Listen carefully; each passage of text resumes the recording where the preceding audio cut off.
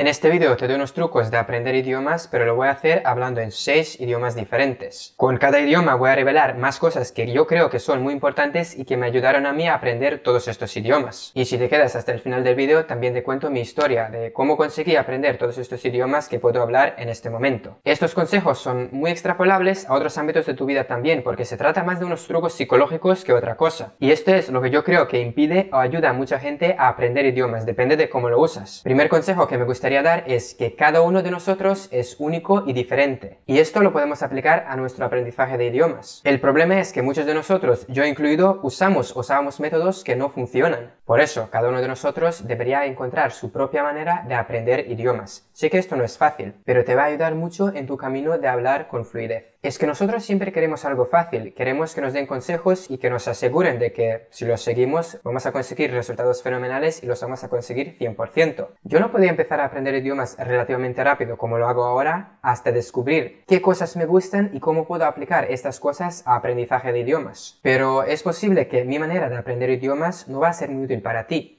Por eso hay que dejar de ser un borrego y seguir consejos de los demás sin pensarlo mucho. Tienes que conocerte mejor y respetar tu individualidad. ¿Cómo lo vas a hacer? Pues experimentando con varios métodos y luego rápidamente aceptar aquellos que te parecen útiles y rechazando otros. Y ahora vete acostumbrando a los subtítulos que van a aparecer aquí porque vamos a empezar a hablar en otros idiomas. If you want to learn any language, you need some kind of self-confidence or self-esteem. But what can you do if you don't have it, and do you really need it in the first place? Low self-esteem in one specific area of your life means that you have accumulated a lot of negative energy related to this area. So if you failed so many times to learn a language, this will make you insecure and you will start to think that you're not good enough or smart enough to do it. But if you've already had some success, this will give you enough confidence to think that you can do it. So what can you do to improve your chances of success even if you failed before? According to my experience, these two things can be helpful. First, work regularly to complete all the tasks and promises you gave to yourself. For example, if you want to learn a language every day for 15 minutes and then you actually start to do this, you will feel much better and you will have more confidence. Second, take care of yourself by doing some exercise, eat well, and sleep enough. If you keep yourself in shape, you will be much more likely to think positively about the language learning process.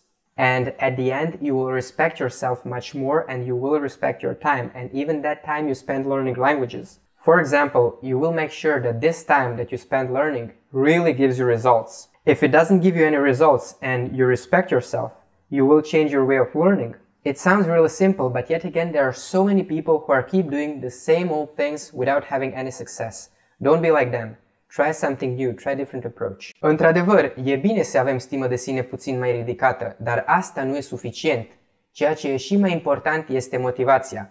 Nu pot să spun cu siguranță de 100%, dar cred că motivația e poate cel mai important lucru dacă vrei să înveți limbi străine.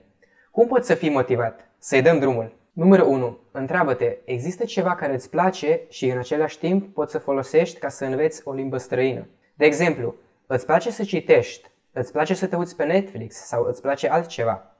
Dacă fuzionezi ceea ce îți place cu ceea ce e folositor, vei câștiga mult, pentru că va fi mai ușor să mergi mai departe. Asta te stimulează pe tine, te împinge pe tine. Numărul 2. Dacă modul tău de a învăța o limbă e prea plictisitor sau monoton, nu vei fi motivat. Pe de altă parte, dacă e prea dificil, tot vei pierde motivația. Trebuie să fie undeva în mijloc. Și da, știu, de multe ori e greu să știi ce stil de învățare e perfect și din când în când te vei da cu capul de perete, dar după asta vei avea perseverență și voință pe o stare continuă. Numărul 3. Întreabă-te de ce vrei să o faci, de ce vrei să înveți limba respectivă. Răspunsul simplu ar fi că îmi place. Dar asta de multe ori nu e suficient. De exemplu, mie îmi place chineză, dar faptul că îmi place nu e suficient ca să înveți o limbă atât de grea. Trebuie să existe și altceva. Dacă nu știi, atunci imaginează-te vorbind această limbă în viitor. Cu cine vorbești? Unde ești? Despre ce vorbești? Și cum te simți? Așa e posibil să găsești motivele tale reale de a învăța o limbă străină. Și nu te gândești că parcursul o să fie lin și ușor, pentru că dacă era ușor, făcea toată lumea. Dar după asta, rezultatele pe care le voi dobândi datorită muncii tale vor face să te simți extraordinar. Oni koji dugo vremena ostaju motivirani su oni koji imaju neki veći cilj. I to je najbolja motivacija, boriti se za nešto možda i veće od nas samih. Ali kako to možemo iskoristiti kod učenja jezika? Prvi korak može biti da se pitamo zašto učimo neki strani jezik i zašto baš taj jezik. I onda pokušamo naći nešto od toga što nas motivira, a istovremeno može pomoći drugima. Na primjer, učim strani jezik jer želim svoje ideje i svoje znanje prenijeti što većem broju ljudi. Ili učim strani jezik zato jer ću si na taj način povećati šanse da dobijem bolji posao na boljem mjestu i na taj ću način moći pomoći sebi i svojima da bolje živimo. Ako ne znam točno zašto učim neki strani jezik ili nemam takve duboke ciljeve, taj proces učenja će biti puno teži. Ako učim neki strani jezik samo zato jer mi se sviđa, to nije dovoljno. Zato pokušaj još jednom razmisliti odgovor na pitanje zašto učim. Što ako već mogu pričati taj jezik? Koje ću sve dobre stvari moći napraviti sa tim znanjem i kako će to poboljšati različite aspekte mog života? Odgovor na to pitanje daje odličnu motivaciju koja onda traje do postizanja ciljeva. Zašto?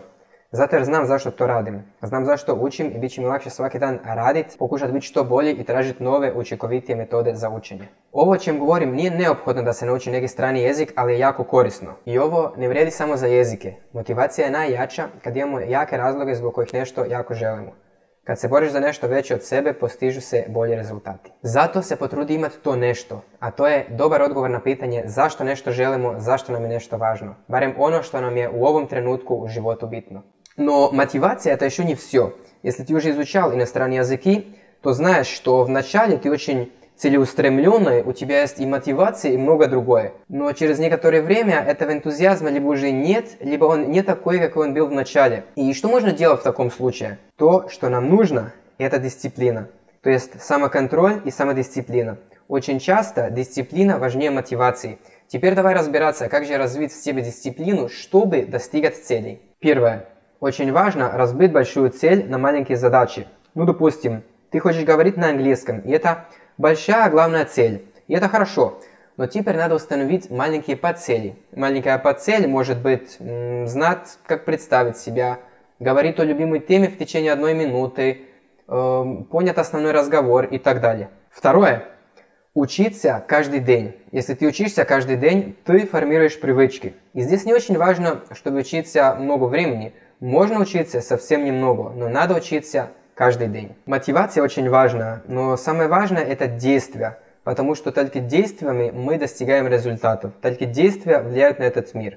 Если говорить об изучении языка, по моему мнению, талант сам по себе почти ничего не значит. Есть такие люди, которым удалось быстрее научиться, но в принципе так в жизни не получается. Но если у тебя есть и мотивация, и дисциплина, ты можешь научиться говорить на любом языке. Muitas vezes é difícil saber como conseguir tudo isto, como cumprir metas. Então, como identificar obstruções que nos bloqueiam a falar outra língua? A grande solução para este problema, infelizmente, não existe. Mas podes começar a fazer uma lista de coisas que são os teus bloqueios. Aliás, podes passar para o papel as tuas desculpas por não ter conseguido falar aquela língua que queres falar. E depois, isto é muito importante, começa a estar constantemente à procura de atalhos. Como ultrapassar aqueles bloqueios de forma simples, fácil e rápida. Se não podes fazer isto sozinho, então podes falar com um amigo ou um coach. Alguém que pode te ajudar de forma profissional para conseguires os teus resultados. E agora, como prometido no início, vou falar um pouco da minha experiência com línguas. A minha língua materna é croata e até os 10 anos de idade isto era a única língua que eu conhecia. E então comecei a estudar inglês na escola. E como todos os rapazes, eu também gostava de jogar jogos no meu computador e ver filmes. Mas no meu país, poucos filmes eram dublados e precisávamos de ver subtítulos. E nenhum dos jogos foi traduzido. Eu jogava jogos como Wolfenstein, Age of Empires, Broken Sword e outros. Tudo estava em inglês. E assim, muito cedo, eu tinha uma grande vontade por compreender e usar esta língua, porque gostava de jogar. E depois, com 12 anos, comecei a estudar espanhol, porque isto era algo diferente comparado com o inglês. Agora acho que nesta idade eu queria me sentir um pouco especial. Ia para um curso de espanhol e alguns anos depois, como é normal, eu perdi a vontade. Mas justo neste momento, quando eu já podia falar um pouco e tinha 17 anos, ia fazer uma viagem na Espanha. Lá falava muito e isto motivou-me a continuar a estudar espanhol. Depois comecei a estudar romeno também porque é uma língua um pouco diferente. E 2 anos depois eu já podia falar romeno. Então, num verão, eu aprendi a falar russo, que é uma língua semelhante ao croata. E finalmente, há 5 anos, num tempo de 9 meses, aprendi a falar português. Isto é tudo para o vídeo de hoje. Este vídeo foi um pouco diferente. Eu espero que tenham gostado. Obrigado e até à próxima.